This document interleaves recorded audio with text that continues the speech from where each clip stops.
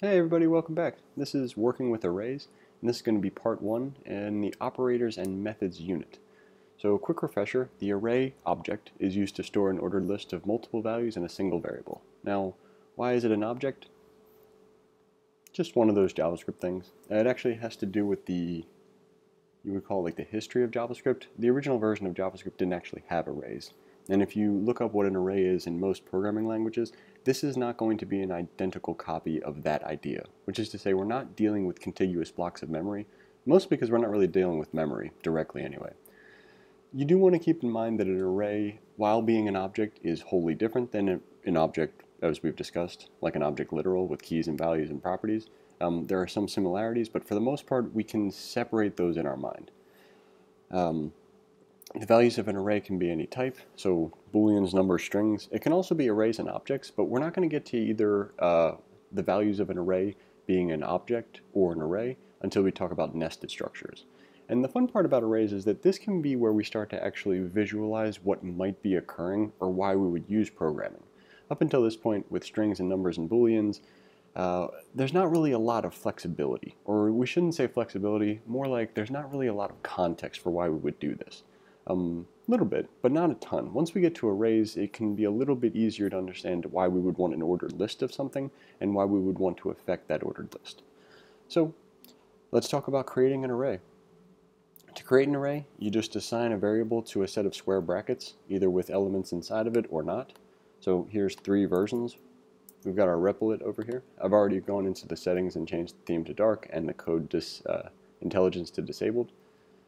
I'm going to paste in these arrays and just log them to the console. So this is how we would create them.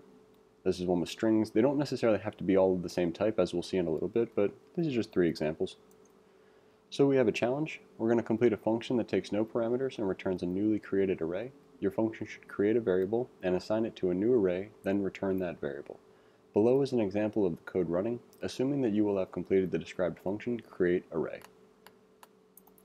Always nice to start off these challenges with a nice simple one, but we're going to follow the same excuse me, we're going to follow the same pattern that we've been following in previous examples, which is to say, first we're going to copy our stub, then we're going to copy our test case, excuse me, and then we're going to run the code after we complete our function. If the test case passes, then we know we have it at least somewhat correct. Also, for those of you following the We Are in Good Shape saga, instead of synonyms for good and shape, we're going to go with synonyms for the idiom, which is to say the colloquial metaphor of we are in good shape. So we'll be saying things at the end of the tests that are kind of like we're in good shape, but not necessarily like direct translations. More on that later. Anyway, create a result variable. And this one is one of those questions where we're doing more than we need to, but again, we're getting used to a pattern. So following the pattern, especially if you're a beginner, can be very useful.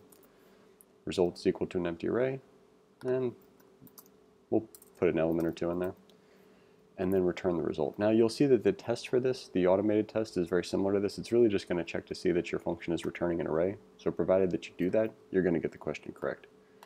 This is looking good. Let's go ahead and paste it in the input window. Run the tests, and we have reached our cruising altitude. So, hope you enjoyed that. Thanks for watching, and we'll see you in the next one.